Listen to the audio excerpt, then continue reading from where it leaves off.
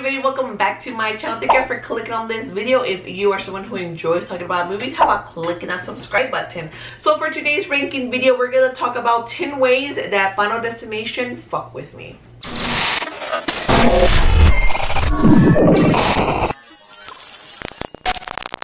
Death will come for you if you don't die the way that you're supposed to die. I want to jump on here really quick before I officially start this ranking. As I was editing, I decided that I wanted to use actual clips from the movie. So I just want to say this is more of a viewer discretion is advised type of video. This is your warning that you're going to see 10 deaths. Let's go ahead and start off this list. Coming in 10th place would be from Part 3, the subway scene. Technically speaking, here in Texas, we don't have subways, but we do have the DART train. And there is a particular part, I think it's when it's going downtown, that it does go underground. So that's like my subway portion of it. I mean, it's literally like a quick in and out, but you're underground. The few times that I do get on the train, I start thinking, oh my god, this is going to derail. There's gonna be a rat messing with some shit. But moving on to number 9, and that would be from Part 4, the swimming pool. Now y'all remember when he went down there, he was getting sucked through that hole. Nobody knew that he was down there, mind you, because you know he knew how to hold his breath a lot. I mean, I would die, well, like I would drown. I'm not even gonna, like, I can't hold my breath like for shit. So I would drown first, and then that vacuum shit would like suck me in. That's a terrible way to go, you guys, really is. The next place would be another death from Part 4, the lawnmower. Remember when she came out of the freaking hair salon? Talk about, I got my eye on you, and then the freaking lawnmower like shot like a rock through her face. I try to avoid going outside whenever somebody's cleaning the yard. I literally am just like, as if I'm gonna see this damn like rock shooting at my face, but like I have a fear that it's gonna give me. And in 7th place would be from Part 3, the drive-through scene. I mean, could it get any worse, you guys? I mean, you're hungry. Y'all know my take on food. Well, if you're new, girl can eat, you guys. If y'all remember my 1917 film, I was so sad when that guy died, and he had been hungry the whole damn movie until he died. Such a way to go, you guys. Like, you're hungry. And like, you're just there chilling, freaking drive through, trying to get your food. He was there already at the window when that car came, hit, and then like, boom, like, yeah. It's not good stuff. Not. I think it decapitated him. But talking about the head, let's go ahead and move on to number 6, which would be from Part 2, the elevator scene. The poor lady got her head like stuck in the elevator where that hook guy, her head got chopped off.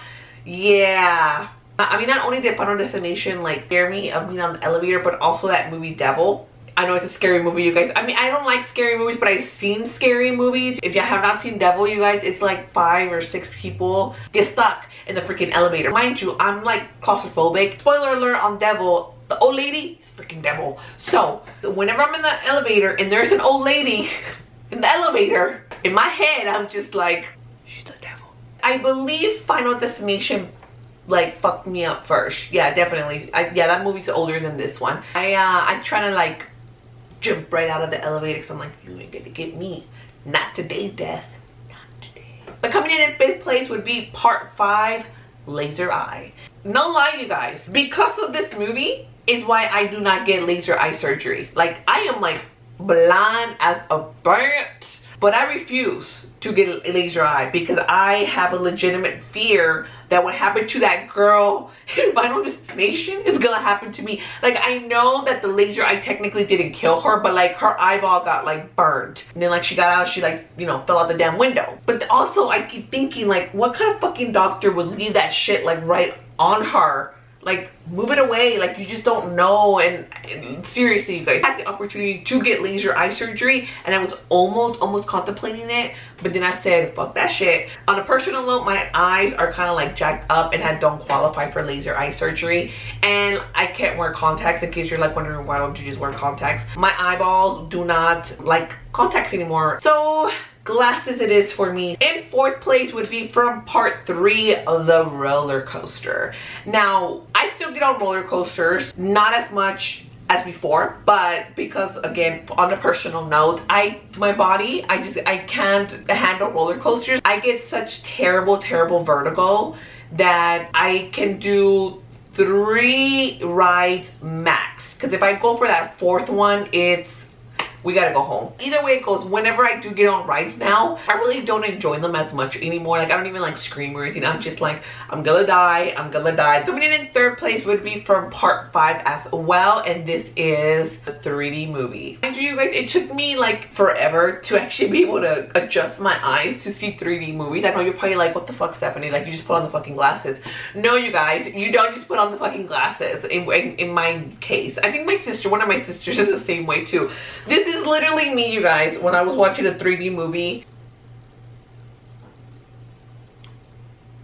No joke, you guys, I could not adjust my eyes properly. Around the time that I was finally able to adjust my eyes to see 3D, I know you guys don't like at me about the 3D situation. It is what it is. What matters is that now my eyes adjust well and I can see 3D movies. But if you are watching some sort of like action movie or some kind of movie where there is an explosion, I'm literally like, is the screen gonna explode? This is the end. But the last 2 are both from part 2. In 2nd place would be the water bottle. No joke, you guys, if the water bottle tends to like fall over here where I'm driving, I remove my foot off the pedal to start off with. I'm just like with my foot like going across the bottom, like, you know, making sure the water bottle's not there, and I'm just like, final destination with my foot. Terrible, you guys.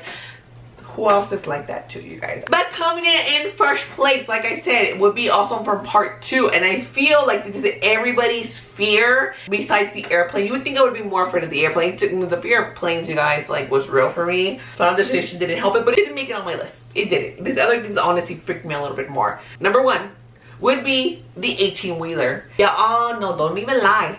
That when you're driving and you happen to be behind a freaking 18-wheeler that has like some sort of logs on there, not just logs, but like pipes, you try to bypass that fucking 18-wheeler. That's gonna happen the most because, you know, we're always on the freaking freeway. If you happen to be a truck driver watching this, do you like to fuck with people? When you have like logs or pipes or just something like that, because you're like, yep, you're thinking Final Destination. So I'm not gonna lie, you guys, if I was a truck driver and I had something like that, I'd be just like going and I'm like, you're thinking Final Destination, little car. Yeah, you guys, I get a little twisty at times like that. But since I am, you know, one of the tiny little cars, yep, I get scared. This was a fun list to do. I know the title is like terrible. I really can't think of a good title. Y'all can let me know down below. I'll change it. If I like what your suggestion is, I will change my title. But what I have right now, which is terrible title, is 10 ways that Final Destination continues to mess with my life. And also let me know how Final Destination has messed with your life, because you know it has, if you've seen the movie, obviously. Of course, before you guys click out of this video, don't forget to give it a like, subscribe to my channel if you haven't yet. Don't forget to hit the notification bell so you'll be notified each time that I post something new. And until next time, I'll see you guys at concessions. Bye.